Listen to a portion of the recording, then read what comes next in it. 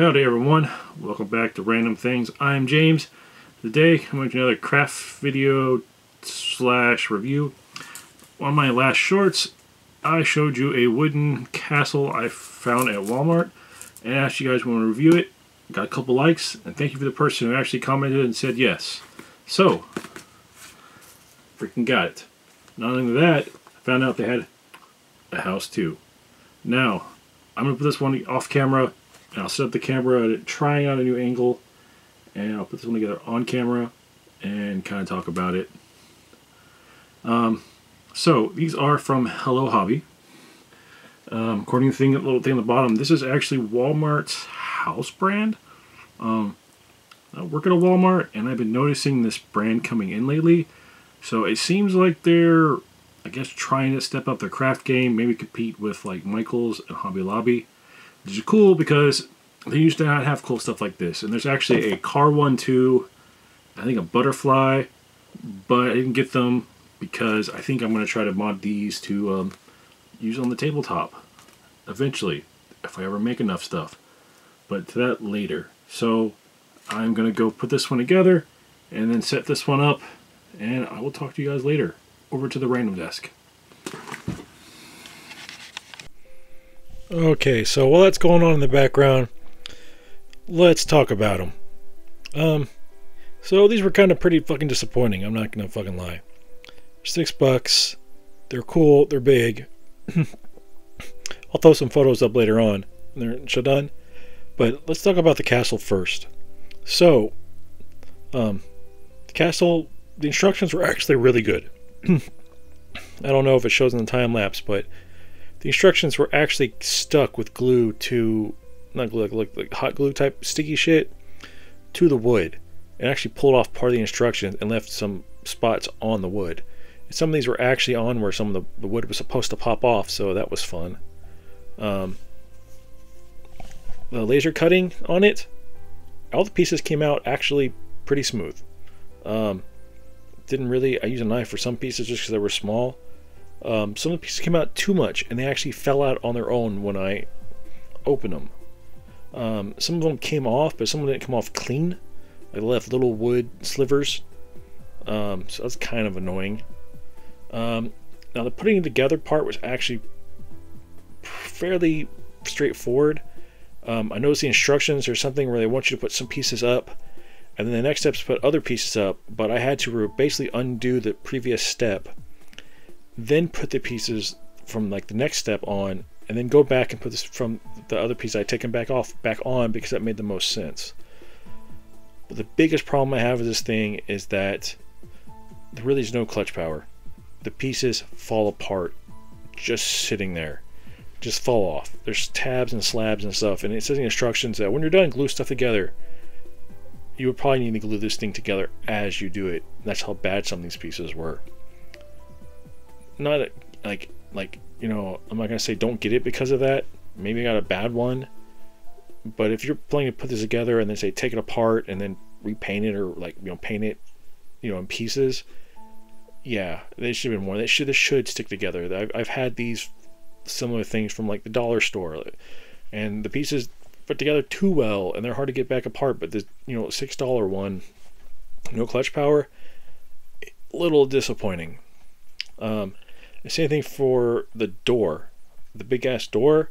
It just kind of sits there. It's not attached to anything. There's like these really weak draw, I guess they're supposed to be like the chains or like the drawbridge, like the rope or whatever, and it just barely sits in there. Like, you really do need to glue this together, and this being an expensive kit, it didn't actually come with glue. Now, all the cheap dollar store sets I've ever gotten at least came with a little bit of glue, even if it's just Elmer's glue. So this more expensive one, a little bit disappointed in that department. Even when I got together, I had to pick it up all together. I had pieces just kind of fall off, so a little disappointing. But all in all, which I'll throw up here in a second, all together, and you're not having to move it around, I think it's pretty cool. The little heart windows are a little weird, but all in all, it's actually pretty cool, pretty sizable. They see it there with next to a Lego figure for scale. The castle is actually pretty big. My issue is with how easily it falls apart without glue. I wish I would have said you need glue or came with glue. So if you had bought this, thought, oh, it's a cool kit, just gonna throw it together, you'd be a little disappointed. You might have to go and get into glue, which to me bumps this down to what, maybe an 8 or a 9 out of 10. So pretty cool. I'm hoping to eventually glue it together. I don't know if I'm just gonna paint it or if I'm going to freaking, get foam out and do something with it. I don't know yet. It's kind of disappointed. I got pretty pissed off with it during it. But all in all, now on to the house. Yeah, I didn't like the house much either, if not gonna lie. The house had this, well, for one, the house is, I'll throw up in a second, but the instructions were 2 different types of instructions. The castle had more Lego, where it's like, here's these pieces, put them together, then they go on to the next step. And basically the house was basically, hey, here is, each tab is tab A, B, C, D, E, and then you attach it to the matching tab over here, instead of an actual, like, picture instructions, which is weird. It's a smaller model. I don't know why it couldn't fit on the page. They're very weird. I kind of didn't even use them. I just looked at the pictures. Luckily for this, though, it actually has a whole base to sit it on, which I think is pretty cool. But it had its issues too. I don't know if it's warped or whatnot, but trying to get the sides of the house to stay together was such a huge pain. It's basically only being kept together because I kind of had to force pieces, and then when you force the roof on and then force another piece of the roof on that, it kind of like forces it all together, and that's the only reason that it is like staying together. It's not its own clutch power, basically because something on there is warped or whatnot, and it's basically being forced to stay together. But I'll say though, once the roof goes on, it's pretty damn stable. I'm not really worried about it falling off. I think I've had the base fall off once, and that was because I kind of propped it open to get some. I had thrown it into the window out, and it didn't go back straight, but a little bit of adjustment, and it popped right back in. And it's of the two, it's the most stable. I also like the size of it. There's a Lego figure next to it again just to get the scale. Pretty cool. But the biggest thing, and this is what's really pissing me off, is that there's a piece of trim that goes in the archway in the front and the back, and a chimney. And they do not go on. They have to be glued on. Like, there's no tabs for, hey, it sits here. Like, and once again, this one does not come with glue. So literally, you cannot complete this without buying extra stuff. And to me, that should be noted. Hey, you need glue for this, because you go home thinking, oh, this is a complete thing. And you get home and said you can't even complete it because there's pieces that you have to glue together. And furthermore, these pieces don't even have tabs to help keep them together. So you're going to have to freehand glue the chimney together. It's like 5 pieces that you just kind of have to hope you get right. And there's no real pictures of, hey, which side goes here, which side goes there. So on that aspect, this one got so close. It was so much better than the castle, but oh man, just fell short. And this being a Walmart brand, and almost Walmart house stuff isn't, I guess, the highest quality, is not the lowest quality. It's kind of the middle ground for affordable. Ooh, I was expecting more. As I said, the intro, they have a car. The car looks complicated, and I would be scared to try the car after trying these two. Like, these are basically boxes with windows. Like, ooh, man. So I'd give the house an 8 or 9 out of 10 too. These kits, all in all, I know I've been complaining about them. They're cool attempts.